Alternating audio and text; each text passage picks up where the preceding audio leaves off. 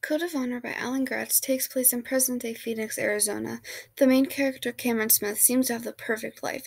He has a beautiful girlfriend, he's a great football player, and his best friend just got them tickets to the Super Bowl. But without any warning, his life takes a sharp turn. His older brother, Darius, who has been in the United States Army in Afghanistan, is said to be a terrorist. There's mounting evidence leading to the claim, from a video of him bombing the United States Embassy in Turkey to videos of him declaring war on the United States. His entire family is now under suspicion. It doesn't matter that they're United States citizens. The boy's mother is Iranian and raised Muslim, and being related to Darius means that Cameron is now treated not only as a foreigner, but a terrorist as well. His girlfriend broke up with him, and his best friend wants nothing to do with him.